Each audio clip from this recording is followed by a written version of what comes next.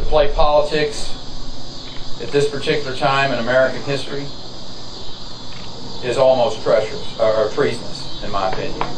Governor, in your remarks just now, you said that if this guy prints more money between now and the election, it would be almost treasonous. Who's this guy? Is it President Obama? No, I'm talking about the Federal Reserve was the question that was asked about. Treason? Boy, I'm a central banker. Do you think they're acting politically to try to help? If they print more money between now and this election, I would suggest that's exactly what's going on. Yeah, I don't think he likes me. I think he dislikes me.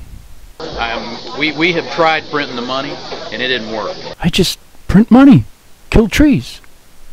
I'm not hurting anybody, human, just trees. With a president that understands you cannot spend your way to prosperity. You know, what if he doesn't reappoint me? Do you think he'll reappoint me? I need this job. I come from a poor family. I want to be the Fed chairman. And printing more money is a travesty on the American people. I don't want to be fired by Rick Perry. All it has done is devalue the American dollar. We need to get a Congress in place. Please, Rick, I'm sorry. I won't print more money. I won't quantitatively ease for you. Relax, dude. Oh, it's all good.